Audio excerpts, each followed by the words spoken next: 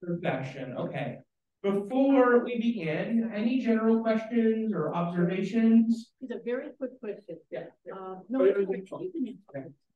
in case I should ever not be able to make it in person, what is the, how do I link into, what is it? Faith asks, in case we can't make it in person at some point, how do we get the recording? And Sarah, how do we do that? We got two things. Sarah will answer that. You can email the office and it'll send you the link. Okay. It's also cbtzoom.org. So if you want to log in live, Yeah. it's cbtzoom.org. all right. If you want the recordings, No. that's different. Okay, Maybe so we can add a link on the weekly email all right. to our YouTube page. So I'll also ask this: any observations from the world of religion this week before we begin or dive in? Let's talk about Just it. to sort of get our mind moving. Upload them to the YouTube page. If not, no worries, we can jump right into it. All right, we'll just jump into it. Okay, so I want to start. I need to go back to check Oh. today because I didn't get it. Hold on one moment. There's some crosses. I'm having a conversation. Go on. So I'd like to start tonight by going over just some basically we want to, rather than talking about the history, which is what we did last week, I want to talk about the cultural and ritual and religious and theological attributes of the Messianic movement. And keeping in mind, this is a very diverse movement, right? Like I said last week, the week before, we are not talking just about the Jews for Jesus, who pretty much are, you know, if you look at most of their practice, is pretty Christian. Within the larger umbrella of Messianic Judaism, right, quote unquote, within that larger umbrella, we have a very wide array of practices and engagements with Jewish traditions, with Hebrew terms, and with also Jewish theological concepts as well. So one of the biggest things, of course, is the use or the engagement with the Sabbath, right? Specifically beginning on Friday night and then going through Saturday. This is not exclusively a Jewish and then by proxy a Messianic Jewish phenomenon. The Seventh-day Adventists do something similar as well. They don't pretend necessarily at being Messianic. They are their own Christian denomination. So Saturday Sabbath does not only belong to Jews, but Messianic Jews tend to engage in a tradition or tend to approach at least the time frame in a traditional way, which is to say that Friday night is the beginning of the Sabbath, and then that goes through to sunset the next day. Now, what they do on Shabbat is probably, in many cases, going to be very, very different from a traditional Jewish synagogue, whether we're talking about Orthodox, Conservative, Reform, Reconstructionist, Sephardi, Mizrahi, Ashkenazi, whatever the case may be. It's going to look pretty different. But yeah, this is what we're going to go through for the next few slides. Daryl. Something along this line, some churches that clearly aren't trying to pretend to be Jewish have services on Saturdays as well as Sundays, so people can pick and choose when they want to go to even some Catholic churches, I think, do it on Saturdays. Yeah. So you're absolutely right.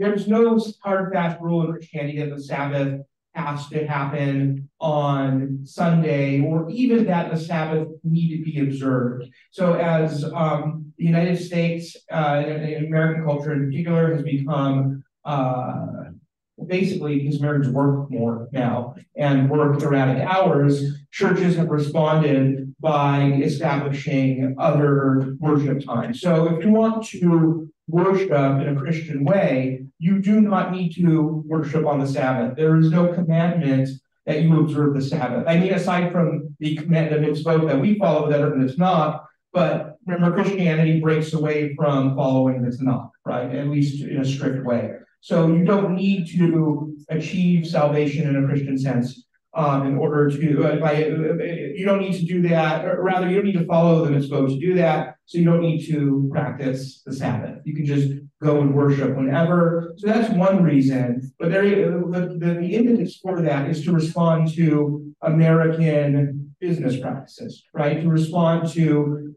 American capitalism, basically. Yeah, right. But I mean, this is kind of how it's when we look at like Max Weber writing about the Protestant spirit in American capitalism, right? There long has been a fusion of capitalism and Protestant ethos, right? This is something, and both business in particular. But anyway, that's the answer here. That's the reason. Okay, but I said I wasn't going to go into too much history. I want to talk about the actual attributes of this movement. So one of the things that congregations and Messianic congregations and organizations will do is that they're going to use language that is familiar to Jews. And as normative Jews, when we look at that, this is one of this, and if you go into like online Jewish Faces, this is one of those areas where we'll look at that and say, they're doing this because they are imposters trying to fool us Jews into thinking that they're authentically Jewish, right? And there is elements of that to be sure, but it's not all that. But let me give the mic to Benedict. So I was also looking at that point and having thoughts along a similar line, like, oh, this feels like a trap. My question is, like, as someone who barely knows any Hebrew and isn't super fluent in Christian ideas either, how do I tell, like, that this is like a messianic use of Hebrew? Like, Ben David looks kind of obvious, but the rest of them, I could easily be fooled by them. Yeah. That's an excellent question. How can you tell? So when I first learned about Messianic Judaism back when I went at there was that nifty seminar when I was a teenager, and they're like, stay away from them. One of the things they said was that it's in Hebrew, the congregation names are in Hebrew, but they're super, super long, huge Hebrew phrases. That's how you can tell. It's not like Temple Beth something. And that's no longer the case, right? That's no longer the case. Now, if you don't know, you may look at these and think that they are just, that these are traditional Jewish congregations. So you have to sort of read into what's there. And if you don't know Hebrew, this could be a pitfall. So I'll address why it could be a pitfall, why that's not necessarily something to worry as much about. But mainly, the way you can tell, Ben David, it means son of David. And there is a long passage in the Christian scriptures, in the book of Luke in particular, I think, that draws the lineage from Jesus through his father Joseph to David, king of Israel, in order to set up his messianism, right? To set up Jesus as the Messiah. This is a major part of Christian scripture and a major part of Christian theology. So to call your congregation Ben David, son of David, you are specifically referring to the Messiah. Specifically, whether that Messiah is Jesus or someone like Bar Kokhba, that's who you're referring to, essentially. The other, so Shuva Yisrael, right? Shuva from Teshuva, to return, to be redeemed, and so it means Israel redeemed, right? Israel redeemed. This is not something this is not the idea that's alien to Judaism, but it means something very different in Judaism than it means in Christianity. In Christianity, what it means is that the remnants of the nations of the people of Israel will eventually recognize Jesus as the Messiah, and at that point they will be redeemed. And so that's what it's referring to. Adat halal means like holy. Adat, that refers to a community, right? I forget what the word adat means. But it ultimately is a reference to purity. And so what's coming through there is a heavy emphasis on purity culture, which is really, really big in Pentecostalism. And at some point in another class, maybe we'll do a standalone lesson on purity culture. The thing is, it doesn't have much to do with Judaism. So Adopt means people of, but in Messianic, it refers to a flock of animal. It also means flock. Oh, okay. So Jenna, thank you, Jenna. Jenna says adat means like a people or people of, but specifically in this Messianic culture, it refers to a flock. And the idea of a flock and being led by a shepherd, that is something that is very, very common within Christian tradition, right? And so what it's saying is like a holy flock or a pure flock, which means those followers of the shepherd Jesus, again, drawing a connection to David, who was also a shepherd. Those followers of the shepherd Jesus who are holy, and they are made holy, they are washed clean in the sacrifice of Jesus. So that language of purity is very, very big in evangelical and Pentecostal communities in particular, and that root in Pentecostalism is really coming through here. It's really showing through. But if you speak to, and I want to sort of bracket out the Jews for Jesus, that one aggressive group, and other groups like them. Bracket them out. And if you speak to a Messianic congregation and say, why are you called this? You're going to get a couple of responses. One response is that it speaks authentically, within their own authenticity. It speaks authentically to their theology, right? Of course they would use Hebrew. They follow the mitzvot in their understanding, right? They follow the mitzvot. They are part of, in their, again, to their minds, to the Jewish tradition. So of course they would use Hebrew. And if they're going to use Hebrew, they're going to use terms and phrases in Hebrew that resonate with their theology. Why would they use a non-Messianic Jewish idea? Because they are Messianic. And Jesus and belief in Jesus is central to their practice. So that's one answer you're going to get. The other answer you'll get is that they do have, and this is true, there are ethnically Jewish congregants who join these movements. Not many, not a lot of them, by any stretch of the imagination. Like I said last week, we are more likely to secularism. I'm not gonna hate this. But those who join are comforted by the use of Hebrew. They're comforted by it. And they also they become like Christian believers, so it fuses their new theology with their old cultural connection. So is it meant to be subterfuge? Is it meant to trick Jews?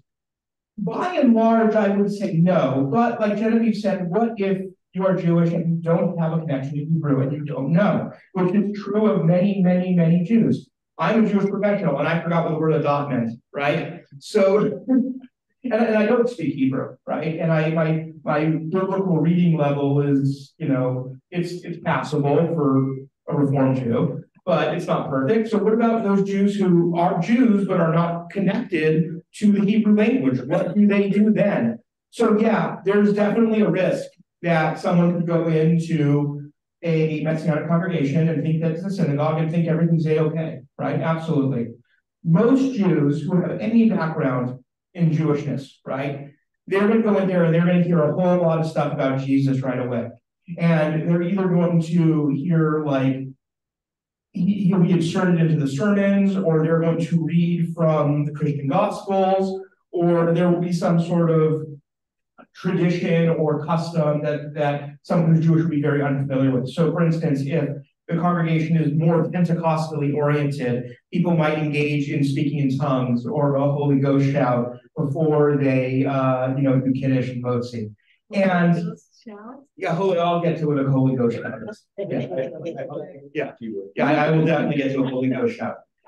So you may see something like that. And someone who is raised Jewish but isn't familiar with the language, with Hebrew, they're going to see that and they're going to be like, that's not kosher, right?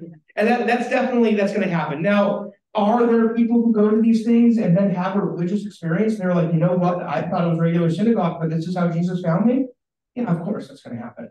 But again, the number of people that fall into this form of religion and sort of become, enter into the world of Christianity through these congregations is tiny compared to the number of Reform, conservative, Reconstructionist, secular, and yes, even Orthodox Jews who just fall away to secularism or to some sort of general spirituality or something like that.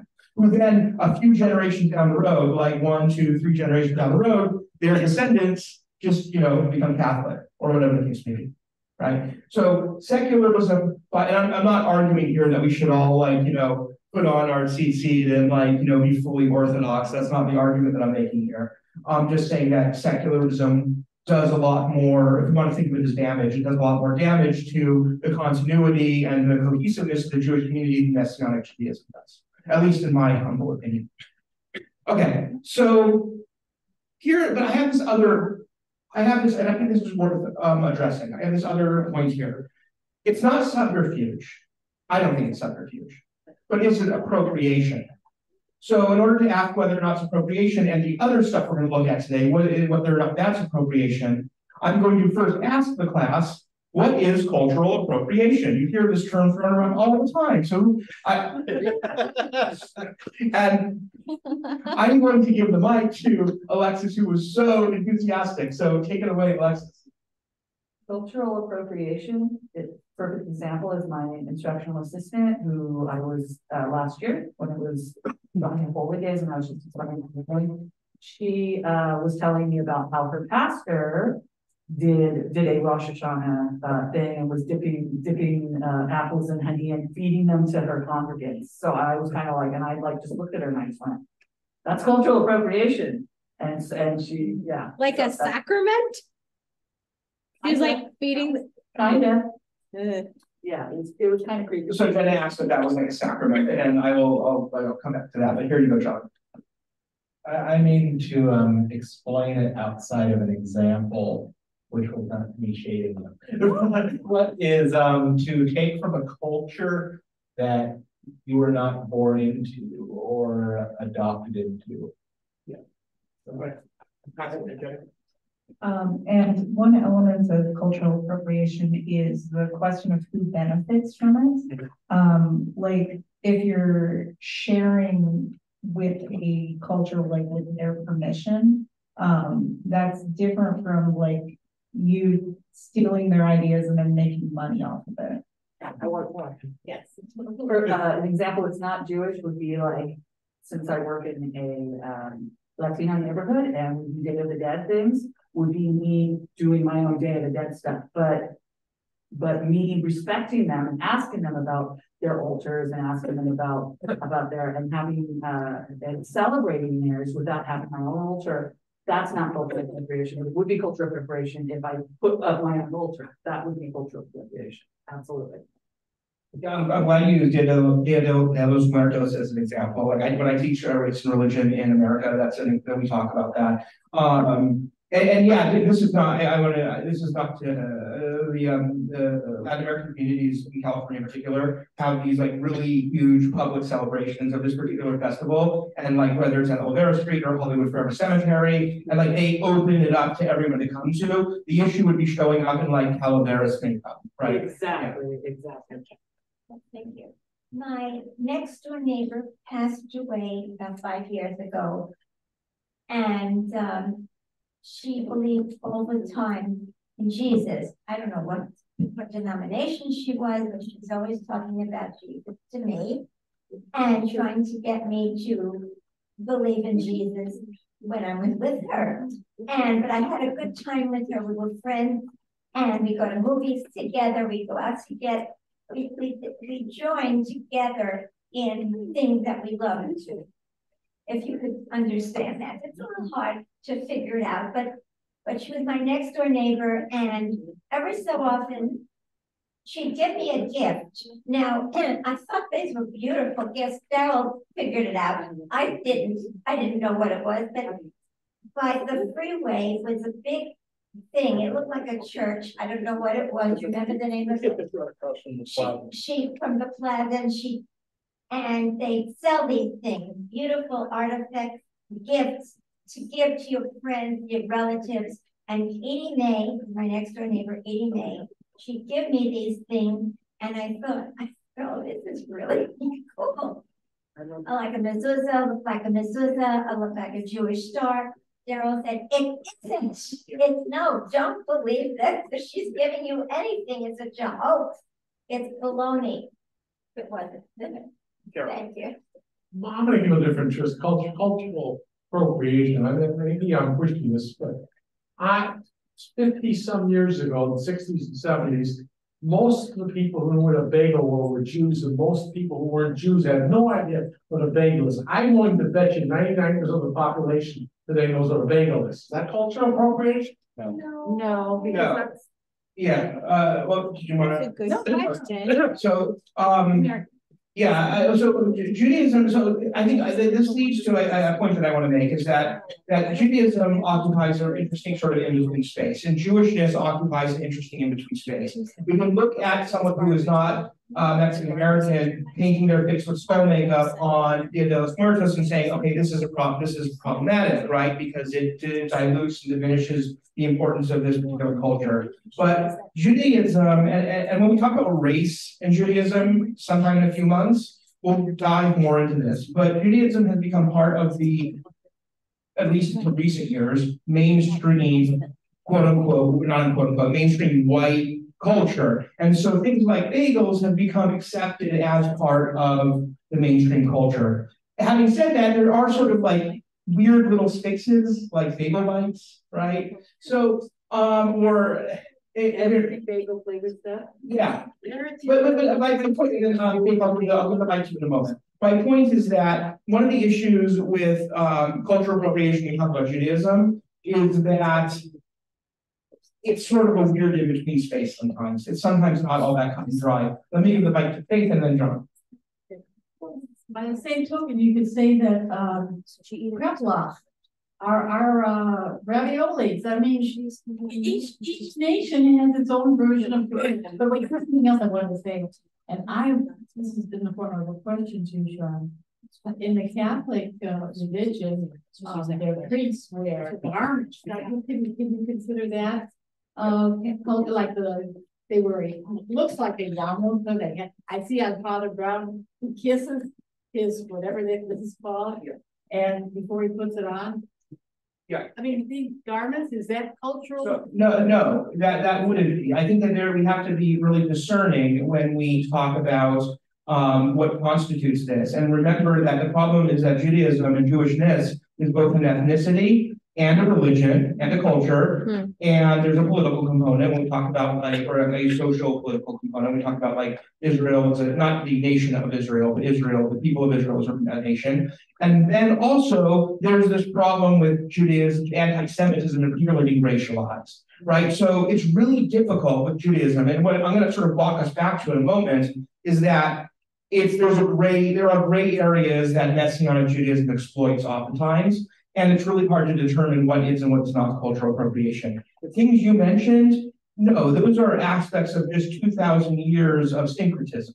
And when we're talking about a religion, the problem is, when is it syncretism? When is it appropriation? Like, so for instance, when people who aren't Hindu, like throw color powder at each other on Holi, which is a holiday around the time of Purim, that is oftentimes seen as cultural appropriation, but is it a cultural appropriation to engage in yoga? Well, some people say absolutely it is, but many people, including many Hindus, say it's not. So these are not cut and dry things. You cannot categorize them.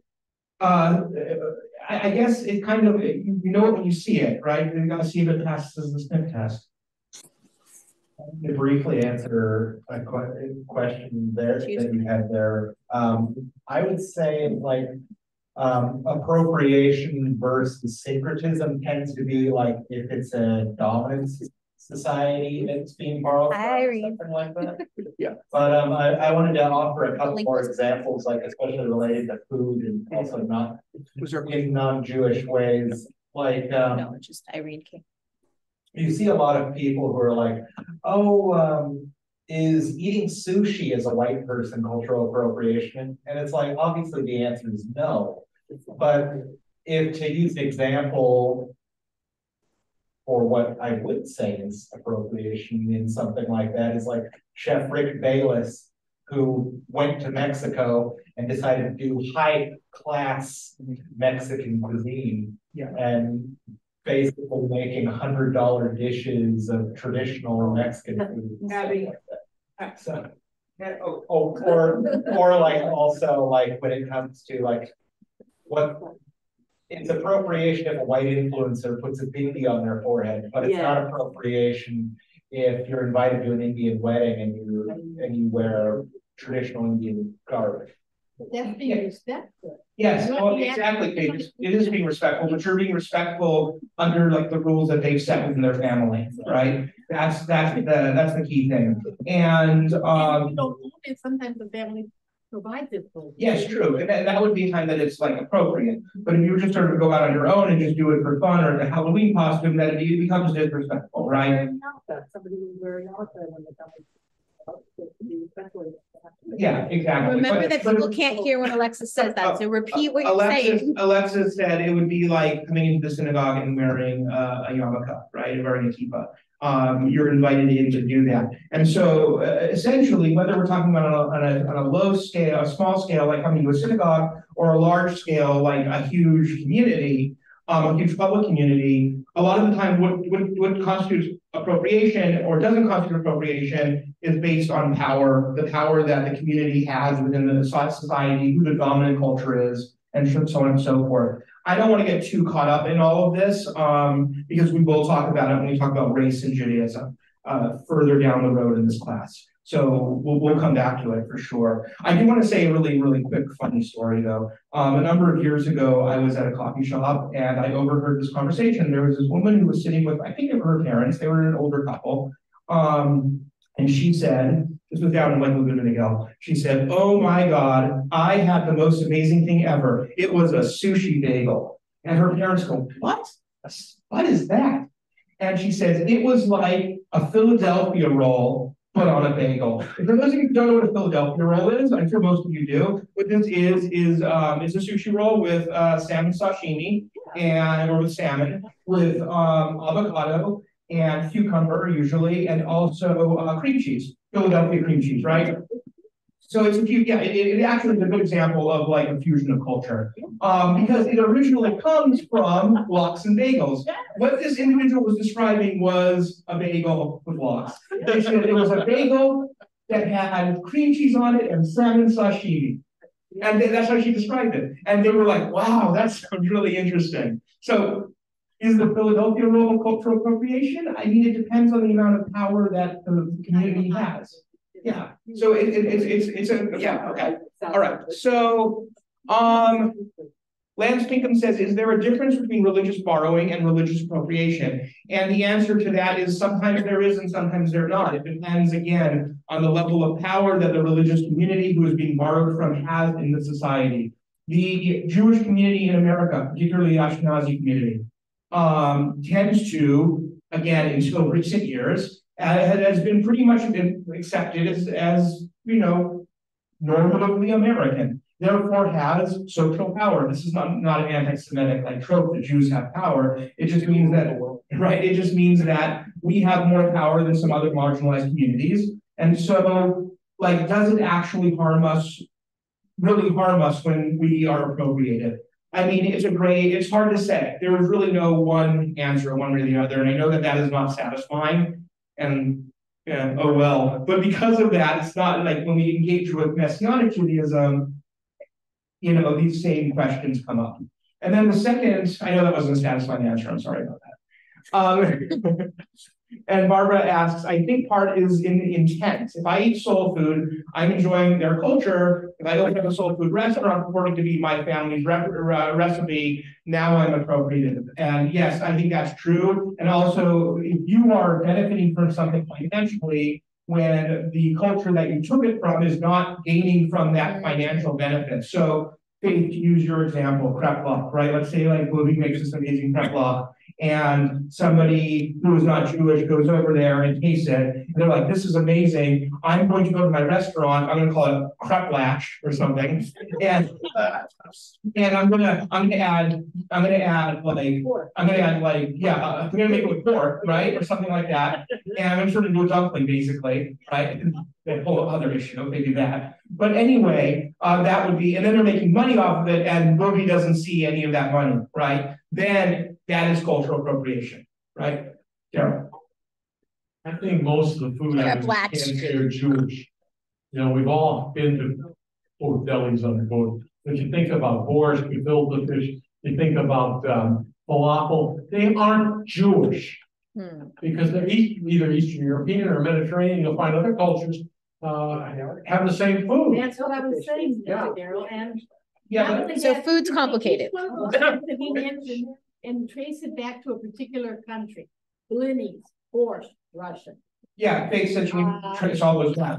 The obviously two grandmothers, and one, everything was noodles, and the other one was kasha, because they came from different areas, and they Appropriated. Yeah. Well, so, but again, Faith mentioned a bunch of like traditional Ashkenazi foods. The issue is whether or not non-Jews are marketing those and selling those, or, and I'm gonna come around to this, probably not in this class, but soon, whether or not Jewish ideas or histories are being appropriated to create an identity. And this is ultimately the fear that Jews have over Messianic Judaism. Is Jewish culture and religion being utilized to harm Jews? And one of the issues that many Jews have with Messianic congregations is that, yes, they'll say, yes, it is because they're trying to convert us. I'm arguing, as a professor here right now, that that's not as much something to be concerned about, but, especially with the Messianic movement, but the appropriation of Jewish theologies and specifically Jewish history, which we'll get to in a little bit, more in depth, but the appropriation of that is by specifically, not necessarily by Messianics, but by Christians, by evangelical Christians and Pentecostal Christians and Christian nationalists and sort of that robust masculine Christianity. That is a problem, because what you'll increasingly see is things, statements that are like, well, I'm using the shofar because I'm grafted onto the tree of Israel and I'm a more authentic Jew anyway because Jesus was their Messiah and they rejected Jesus. And this is the type of language you see. I rarely see it in my work from Messianic Jews. It doesn't mean it doesn't exist, but I rarely see it. I almost always see it, increasingly over the past 10 years, from evangelical, particularly white evangelical Pentecostals and evangelical Christians. Much of the crowd have been bringing children. Yeah, so Alexis mentioned that within right-wing political movements, like especially like within like the MAGA movement, that you'll see people who bring shofars specifically, and what they're doing is they are using the shofar as a kind of intimidating weapon almost. They're hearkening it back to the use of Joshua, who marches around Jericho with the shofars. They blow the shofars and the walls come tumbling down, to use the quote the gospel song. And yeah, that's a form of appropriation because it raises the idea in other Americans who aren't familiar with this that like Jews, like ourselves, are okay with that kind of politics. Some of us are, but not all of us are. And it raises the idea that among other Christians that they have access to this type of ritual object that becomes that in its way it becomes a political weapon, right? And it gets even like deeper and more insidious than that, but we're not quite there yet. I want to sort of steer us back to the language of the Messianic movement itself. Why do Messianic Jews ultimately use this type of language? Whether or not we see it as appropriate or not, they see what they're doing, theologically speaking, culturally speaking, as de-Hellenizing or re-Hebraizing, the de-Hellenization or re-Hebraization of Christianity. So in this, there's like a recognition that they are practicing a form of Christianity. They feel, and this is similar to that like primitive Christianity we talked about, they feel what they're doing is making Christianity less Greek and thus more authentically Hebrew, and thus more in line with Jesus.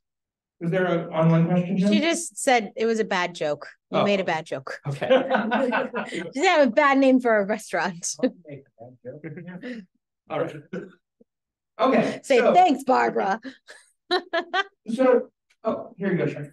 Explain why didn't I understand what Daryl was telling me when he's very shocked about it? But I didn't. I thought it was just a lovely gift from ENA. But I opened up a few of them, expecting to see a little paper, the Shema or the V'ahavta. No, the papers were all about Christianity and Jesus. He was right. Was she Jewish? No. Was she Jewish? No. No, not at all. Well, then why would you expect that? Why? Because she's giving me a gift. A Jewish. A Jewish gift, and it wasn't. But what? It wasn't. I misunderstood. I was going to send her a thank you. No, I decided not to. Yeah, no problem. Okay, so Yeah, John. To touch upon the last slide a little bit, Can we go back to the last slide? I think everyone wants to talk about the last slide. well, It's spicy. you did kind of jump over But you don't the, really see it appropriate. the familiar language part there. Okay, well, I mean, Well, like, the first example, the Yeshua there, it reminded that, well, of two things. One, several years ago, someone had altered the Wikipedia page on the Amidah to say that the Yeshua in the Amidah was clearly a sign that it was, the Amidah was written by early Christians instead of Jews. yeah. And stuff like that. But another thing, there's a siddur floating around the back of the congregation where somebody, like, they wrote a note on another page, but they also clearly put Yeshua and Amidah in a box. Yeah. They scribbled in the Yeah, siddur. it means something totally different. Yeah, and, and this is clearly a Christian was in here and saw that. And that would be an example of a type of, albeit small, cultural violence. Like, absolutely. It is a desecration, however small, of our sacred text. Now, they were probably thinking two things. They were probably thinking, like, well, we write in our Bibles all the time, which is true. If you're Pentecostal evangelical, you're always writing your Bible, and other forms of Protestants as well. And they're also thinking, Would they write public Bibles? yes. Okay, so in So, to the congregation. Alexis asked if they would write in something. Wait, what do you mean in public? Well, like that belongs to the congregation. I can understand writing in personal Bibles, but would they write in congregation? So Alexis asked if they would write in other congregational Bibles, particularly like maybe mainline Protestant or Catholic. Yes, they absolutely would. Oh, Yeah, or they will put gospel tracts in them. So this was part of my my doctoral dissertation was where you put gospel tracts. So anything that is seen as unclean, meaning unchristian, would be a space where you could do that. That could mean another religious space, like a Catholic church. Catholic churches are really, really popular because you can just get into it and just put it there, right? Or it could mean like a secular bookstore, or it could mean like a bar, or it could mean a public restroom, right? Anything that is seen as not authentically Christian and that's unclean is fair game. So whoever did that to our siddur, that's what they were thinking probably. And I would venture to guess that they were not Messianic. I would venture to guess that they were some flavor of probably evangelical Christian. Now, I'm not trying to bag on evangelical Christianity here. When we talk about evangelical Christianity, we're talking about somewhere in the magnitude of 500 million people in the world, right? I think the numbers for Pentecostals is like themselves are like 250 million. So we're talking about hundreds of millions of people in the world. This is an enormous group of people. And are all evangelicals like this? No, absolutely not. But evangelical, there are aspects of evangelical culture and Christian culture in general that are read in this really aggressive way. And so that's when you start to see things like this. But yeah, they absolutely would do something like that in other spaces. Yeah. Is it appropriation if Jews for Jesus blow the shofar during the month of Elul? Because Rabbi Daniel and Irvine just experienced, like, they stopped traffic and 5 of them got out of their cars and blew the shofar. I'm going to say, was it in front of a synagogue? No. It was just randomly. Yep. They held up traffic. They took out shofars. And I would say, is he watching? Does he see me like equivocate about this? And that's No, I just heard his story oh, okay. about like 6 hours ago.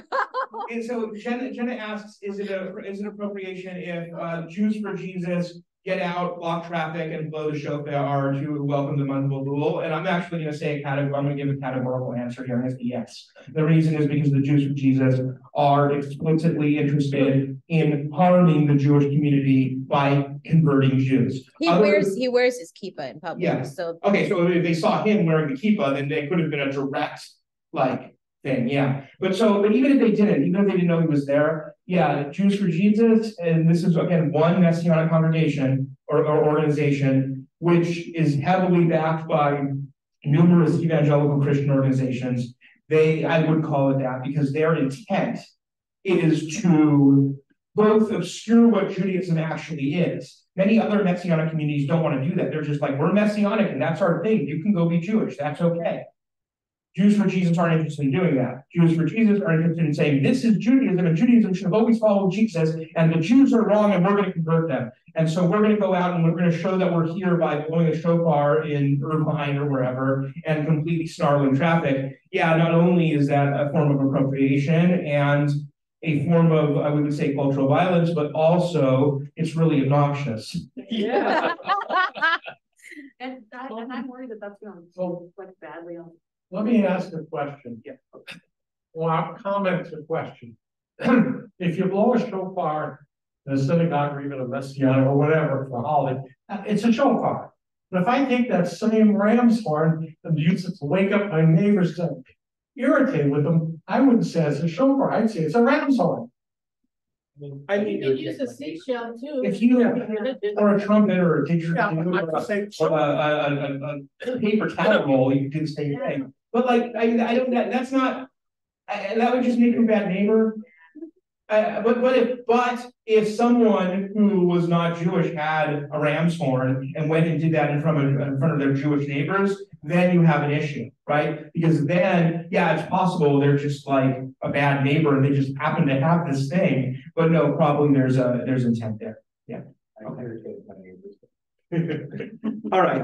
I think we can move on. Move on.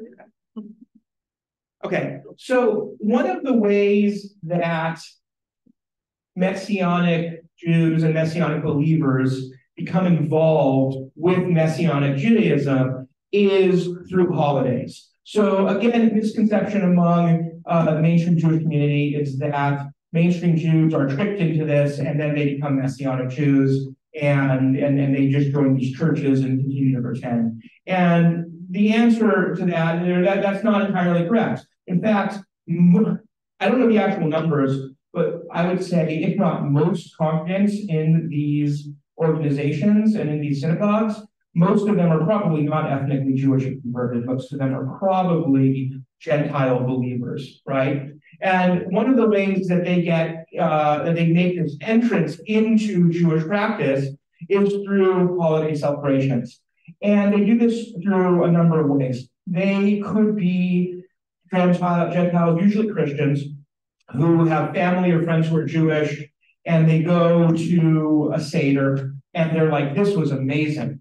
What an amazing spiritual experience. I wonder if there's anything like that I could be a part of without becoming Jewish. And one of the reasons it's so big right now is through the magic of the internet, you can find that, right? So, but this is, so they go to these holidays and they participate in this. Another way that they may enter into this sort of practice via the holidays is that there is a degree of cultural appropriation within churches where all sorts of churches, I've seen this, of course, in evangelical churches, but I've seen this in Catholic churches. I've seen this, and once United Church of Christ, which is the most progressive church out there, and very much does not want to be seen as culturally appropriative. Very, very much doesn't. I've seen them do seders, right? So, or Christian seders, right? So there will be people who are members of these congregations, and their congregation decides to hold a Christian seder because that's what Jesus did at the Last Supper. That's not what Jesus did at the Last Supper. There was no Seder at the Last Supper. There would not be Seders, as we understand it, for another couple hundred years. That's something that was developed later on. But in any event, this is frequently done in mainstream normative churches, and people may participate in these and say, oh, wow, that really spoke to me spiritually. And therefore enter it into good faith. Maybe it wasn't good faith to establish that Seder in the first place, but the participants are entering into it, at least within their own context, in good faith. So that's one way people might get into it. This is especially true of the pilgrimage holidays. So what are the pilgrimage holidays in Judaism? Pesach, Shavuot, and Sukkot. Yeah. So why would Messianic believers be interested in Pesach, Shavuot, and Sukkot? What do you think? Yeah, they're biblically mandated feasts. Particularly, they have resonance within Christian narrative. Pesach in particular. The whole thing goes down over Passover. But so does Shavuot. Shavuot is when the Pentecost happens. I talked about Pentecost a couple weeks ago. The Holy Spirit comes down basically creates a bunch of believers through language. That was a way to describe it, right? And you'll hear Christians refer to these holidays. They'll hear to them, you see them refer to Sukkot as the Feast of Booths or the Feast of Feast of Booths. You'll hear them refer to Shavuot as the Feast of Tabernacles, right? You'll hear them refer to, or no, I have that backwards. They use booths and tabernacles. Interchangeably, they're both Sukkot, that's right. There's another one that they refer to Shavuot as, I forget. Yes, the Feast of Weeks, thank you. They'll refer to Shavuot as the Feast of Weeks. Here's one actually that we use, though. We use this. They'll refer to Pesach as the Feast of the Passover, and we call it Passover. We still use, so we use that, right? But anyway, because there is resonance with these particular holidays, because there's resonance, Christian resonance, this is sort of how people enter into it.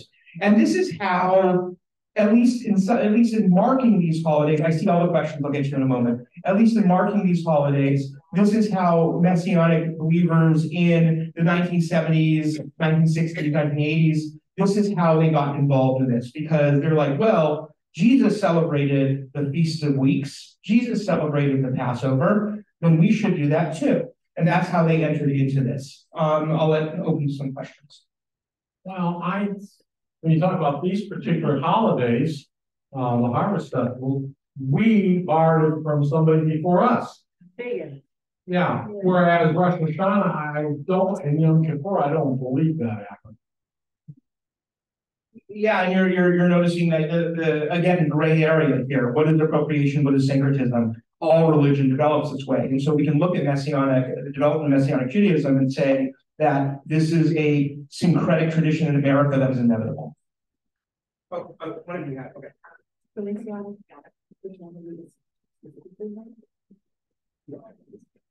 With regards to Passover, do the Christians also call it the Feast of Unleavened Bread? Because I think I've heard that from both Christians and Jews.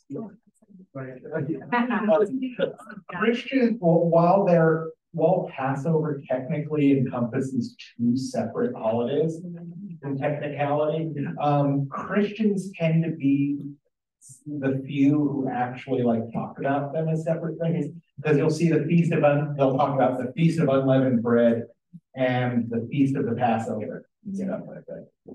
And I want to add, as they are welcome to, because it is their scripture also. It is their interpretation. They have a different interpretation, and I don't know, we're talking about something that happened 2,000 years ago, right? So at some point we have to, at least, anyway, I personally, I don't want to get bogged down in whether or not 2.5 billion people in the world do or don't have a right to that scripture. But the problem is when you hear this, when you'll hear certain Christian communities or Christian individuals who say that these are two separate holidays, and therefore the Jewish holiday of Pesach is a quote unquote Talmudic convention, right? Which is meaning not authentic and not, sometimes outright evil. And that's sometimes you'll hear that oftentimes. But I think you disagree. Go ahead. Oh, no? Okay, you look like you disagree with me. Okay. Any other questions before I move on? I was just Okay. Talmudic can be considered a slur? Yeah, okay, so Alexis asked if Talmudic can be considered a slur. So yeah, one of the things that we've seen, and this has been a case for a long time, there were copies of the Talmud that were burned as heretical during the medieval period. We had these what were called disputations, where rabbis were forced during the medieval period again, were forced to argue and debate with priests, but were not allowed to use the Talmud, Mishnah, Gemara, right, as part of their argumentation about whether or not which is better, Christianity or Judaism. So there's a long history of rabbinic Judaism being vilified because of the use of the oral law, because of the use of Mishnah, Gemara, and then other responses and so on and so forth. And so where it manifests in sort of a lay sense today is that you'll hear people say that, and John mentioned, you're giving Passover as an example, that there are two holidays. There's the Feast of Unleavened Bread and the Feast of the Passover. And they're two separate things. And by conflating them, rabbinic Jews, meaning us, meaning almost all Jews in the world, basically are not doing something that is truly biblical. And And this is where it starts to get really insidious. And therefore means that they are not the authentic Jews, heirs of the house of Israel, connected to the Israelites. And this is when you get into all sorts of like conspiracy theories, like the Khazar conspiracy theory, which we will talk about when we talk about Judaism and race. Yeah. So we just get so buckled down and stuff, but I love it. I love it. I love it. I don't expect. Sean says do I expect less? No, I don't. This is what's going to allow us to make this, allow this class to go over the course of a year or longer, and so I'm okay with that. Okay. So 1960s to 1990s, you see a rejection of rituals, and this is the beginning of Messianic Judaism. And the Jews for Jesus are kind of at the forefront of this, because they are established by evangelical pastors whose their intent is to convert Jews. And they think that they're going to do this by going to Jews who aren't in the know and saying, hey, you can believe in Jesus. And they think they can do this because there's a lot of Jews in the 1960s and 70s who are not in the know. And there's a lot of Jews, just like everybody else, who have sort of basically washed out of the 1960s and the counterculture and find themselves like over, sex, drugs, and rock and roll, and didn't work. Timothy Leary didn't work for them, and everyone has there's a spiritual void. This is true of Jews as well as Gentiles. And Messianic Judaism in this early period will pick up on these folks and try to convert them and succeed in some instances.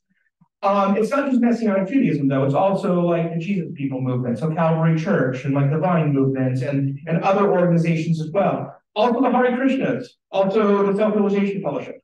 All these organizations are going to do this during this period. But because Jews for Jesus and some of the other early ones are started by Christians, and that's true, that is true, it's going to reject ritual and see ritual, which is part and parcel of Jewish practice, as being superfluous and not necessary for salvation. But I want to stress two things. First of all, that's not what Messianic Judaism looks like today. Second of all, I personally believe, and you can take this as a grain of salt, right? But I think it would have happened anyway. And ultimately, because we live in this sort of like pluralistic society, ostensibly it's supposed to be, and Christians were going to become interested in Judaism as they met Jews, and that's sort of how it happens. How about rejecting ritual in this period? Isn't this the classic Reform Judaism sort of rejected ritual, and now we're recovering from it? Yeah, so classic Reform Judaism absolutely did, although they did like 100 years earlier, or not 100 years earlier, but much earlier. I would say that during this period, you still had heavy emphasis on classical Reform, the classical Reform movement, but Reform synagogues are going to start moving in a more traditional form of practice during the 1970s. Yeah, at least that's what you tend to see. The reason I said my mother's from classical Reform Judaism, Worship Boulevard Temple. You guys say more for those who know about it. And she used to tell me that we no longer have to celebrate Passover because Israel's free, and then Hanukkah was the big deal. Yeah, well, Rabbi Young once said something really funny to me. He's like, traditionally, the big Jewish holidays historically are Yom Kippur, Pesach, and Shavuot, right? But in the United States, it's the high holidays, Passover, and Hanukkah, right? And you know what? I have another section of this class that's on like happy holidays, right? And we'll talk about that then. Yeah, you're right. But anyway, to sort of go back to this, and I want to stop in a couple minutes because I want to show you something really cool, or at least that I think is cool. I just want to sort of finish briefly by talking about this rejection of rituals and how this changes.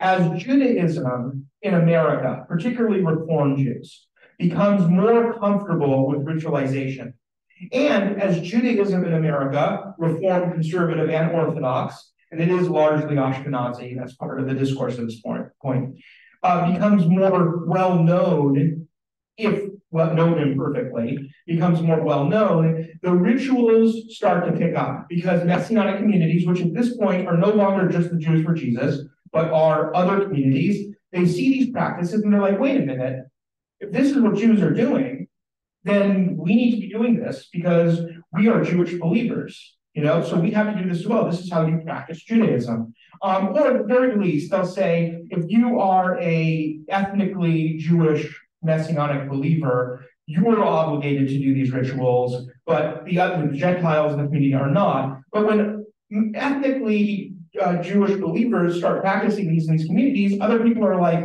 oh, you have a spiritual connection to this. I want to do this as well. So there's that syncretism that comes into play, right? And so ritual becomes part of the Messianic practice. And there you begin to see sort of like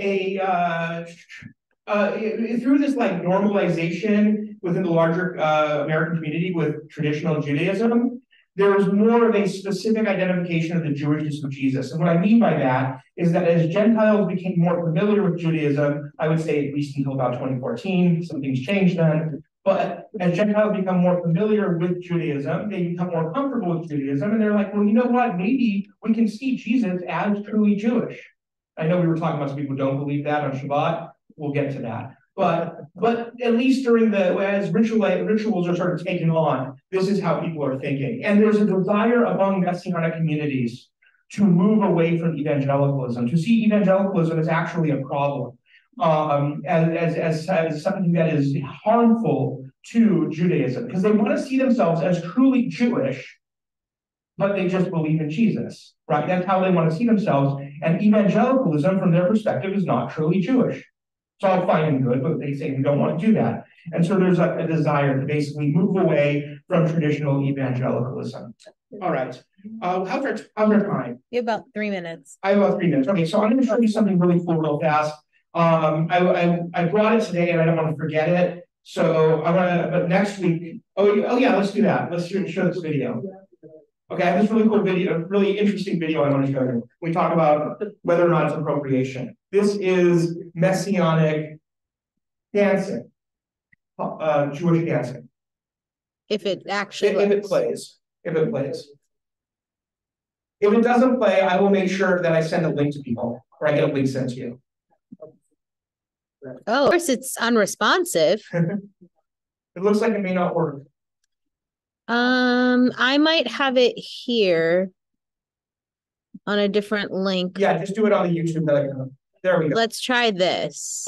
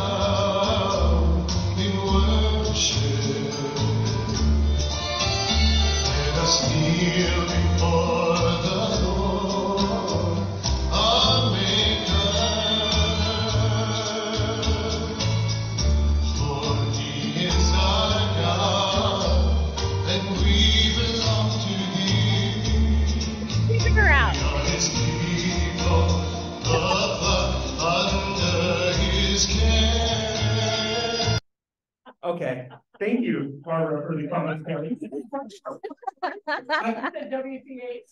It's freaking me out. We have your face on the screen, Barbara. I know your face. It's amazing. So, it's kind of frozen. So, okay. I want to just. She's emoting on behalf I want to end just by sort of explaining what you saw there. You can look at this, and I think it's fair to look at this. This actually took place in there was an evangelical church that had a Passover Seder and invited a Messianic dance troupe to come. That's where this took place. And so we can look at that and say like that definitely feels icky. There's an element of appropriation, and I would agree with you, absolutely. But if you break it down into its constituent parts, what I find really interesting, so sort of putting the ickiness aside for a moment, what is really fascinating to me is that you see a appropriation of the hora right, of a traditional Jewish folk dance. And you hear sort of like, you hear Frege scale music, right, and sort of like traditional Yiddish tonality, but with Christian language. People dancing the way I've never seen Jews dance in my life. And the question is, well, where does that come from? Why are they dancing like that? That is a form of Pentecostal dancing. So in Pentecostal churches, and I mentioned I was talking about Holy Ghost dancing, and I'll talk more about that next week because I know you want to hear about it. But basically, that's sort of a free form type of feeling the Holy Spirit dancing around sort of thing. They're wearing kippot. Yeah, they're wearing kippot. You're right.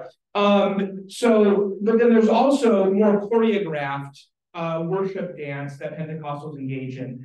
I will talk more about that next week because I can talk about that for a long time. But what we're seeing here is a syncretic fusion, but also an element of appropriation. It exists in both worlds. It is both legitimately syncretic, but also appropriated at the same time. And it's difficult to sort of sit with that, but that is the case. Now, do all Messianic congregations do that? No. Again, that was an evangelical church that invited a Messianic dance troupe.